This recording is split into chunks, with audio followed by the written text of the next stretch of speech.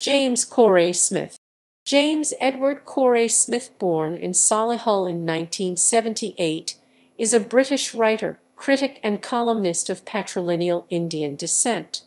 He has written for journals including New Statesman and Prospect. He has also contributed to the Doctor Who audio and DVD range. Career.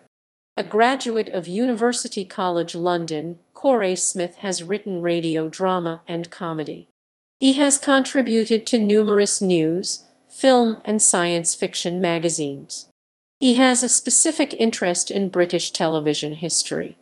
Asked about his long-term habit of co-writing with a variety of people, Cooray Smith commented, "I've written things with a lot of different people, partially because I'm a great believer in third brain theory, and partially as a series of attempts to disguise my own lack of talent." In 2017, he responded to the casting of Jodie Whittaker in Doctor Who by writing an article describing those who disagreed with the lead character's sex change of being misogynistic.